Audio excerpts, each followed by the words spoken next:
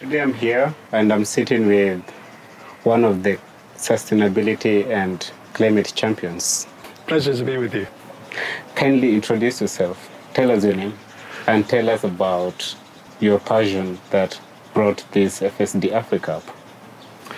Well, thank you. So my name is Mark Napier. I have a background in investment banking, but for most of my recent career, I've been in development finance, trying to cause financial systems to change for the benefit primarily of poorer people. And recently, the focus has been turning a lot towards sustainable finance, and particularly green finance, especially. And we've been investing a lot in that area over the last few years. So it's been quite a journey from financial inclusion through capital market development and now into green finance. But it's been a very worthwhile journey. So what do you do? Well, we spend a lot of time with policymakers and regulators. So the main focus of the program is to create an ecosystem that allows investment to flow. And so we do a lot of work around policy and regulation, building the trust of investors in financial markets. We build capacity within regulators and within financial institutions.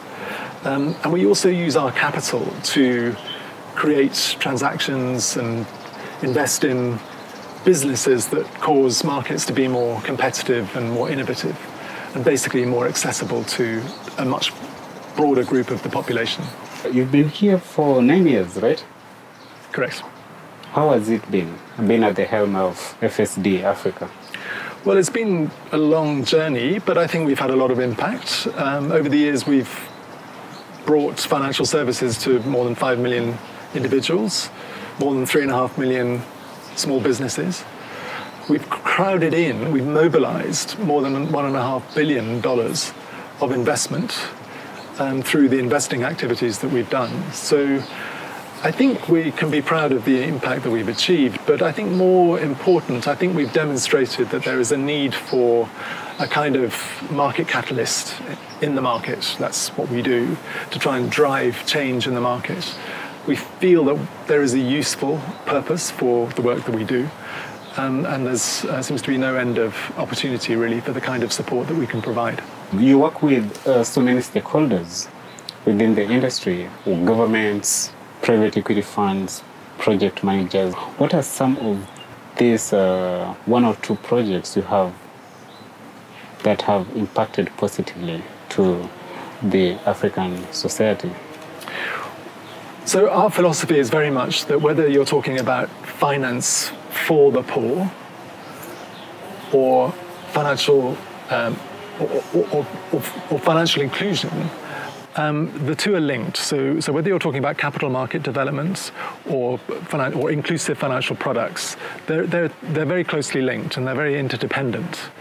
And so that's why we do a very wide range of projects. So on the one hand, we've been, for example, supporting the introduction of mobile banking-based basic banking products for street traders in Nigeria, for example.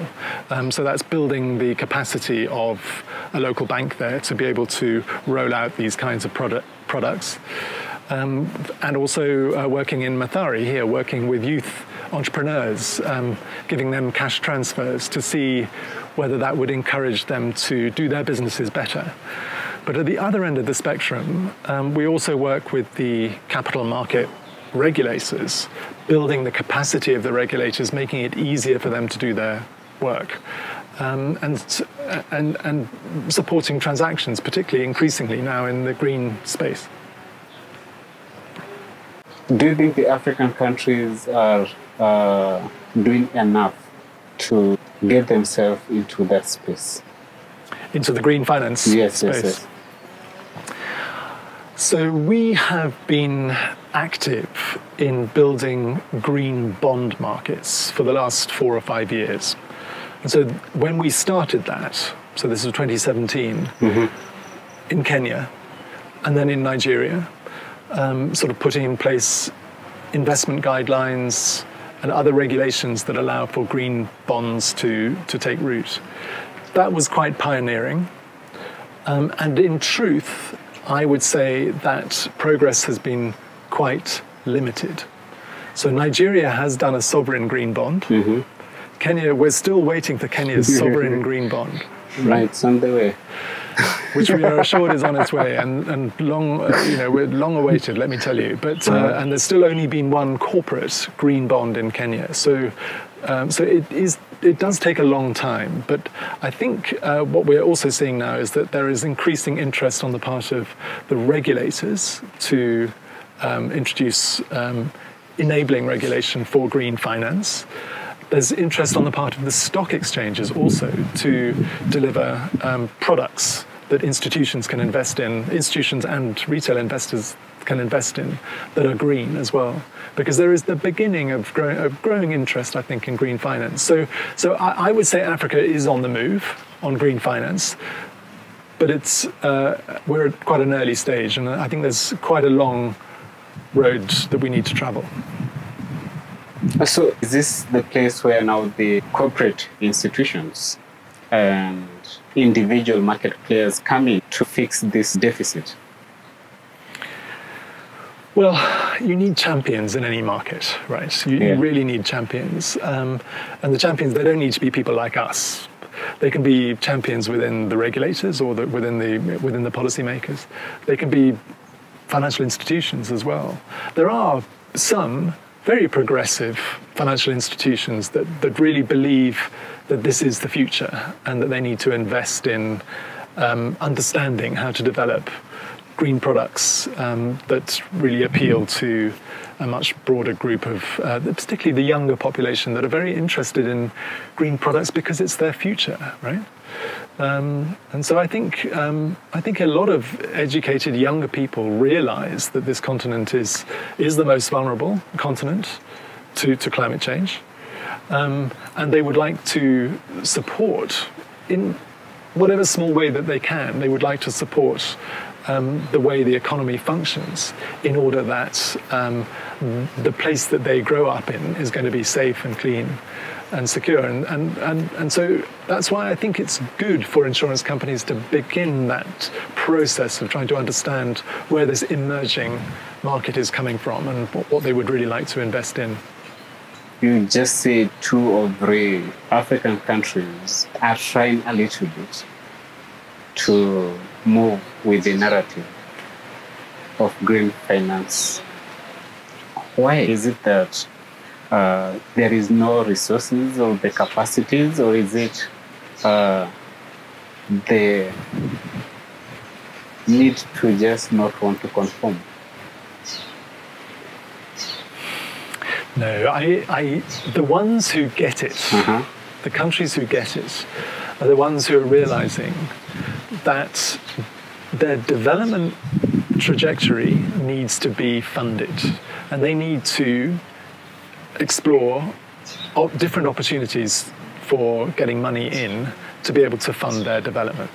And that's really the critical thing. So no country would go for the green agenda if it didn't also deliver on their development needs, right? And so what we've been saying is that you need to mainstream green into your development.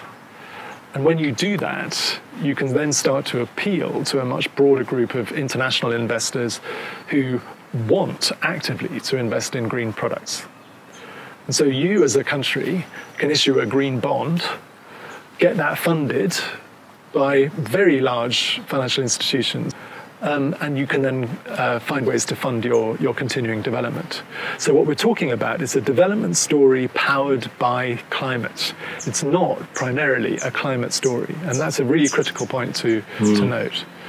And I just simply think it's a process of building awareness on the part of those other African countries that haven't quite worked that out yet, but they will get there.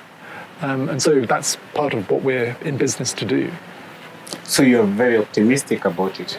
I am very optimistic because I think there's a real opportunity. You know, it's not I think oftentimes we think about the need to fund projects to protect ourselves against climate change, and there's a huge investment requirement.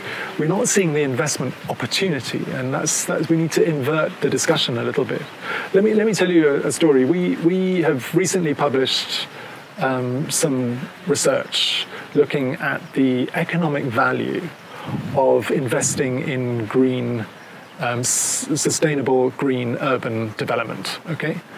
And the numbers are staggering in terms of the incremental investment that you need to put in and the net present value of that return that you then get back.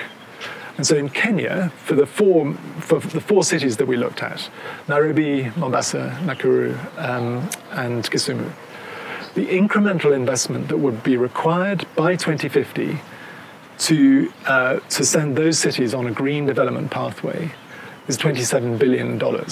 That's a big number, but you get back from that 54 billion in value. So why, economically, would you not take that route? Why would individual governments, let's say even the county governments, not appreciate the value? Many reasons why, and one of them is that particularly counties or cities, they don't have the powers to be able to do certain things, to make certain decisions. And so there is a discussion about, are there ways to, for national governments to delegate some of those decision-making and finance-raising powers to the local level, because that might make things more efficient. But I think a lot of the problem is to do with coordination, organizing a different way for a city to develop requires all sorts of vested interests to be confronted, rules to be passed, creative financing structures to be raised. And that just requires a lot of effort. And I think sometimes national governments don't have the capacity or they don't have the political will, unfortunately. So what do you do in your free time? How many hours do you clock, by the way? You talk to my colleagues. They get emails at very strange hours. No, I love my work, and I love the program that I run, and I think we're doing an important job, and it's incredibly interesting, and so it's a real privilege to do what I do. When I'm not doing that, I enjoy the natural environment. I'm not just saying that because this is an interview about green finance, but I do, and I think Kenya's got extraordinary riches, and I enjoy that. And how do you unwind? I run. You're a marathoner. I'm not a marathon runner. I do half marathons, I don't do full marathons, but I run a bit.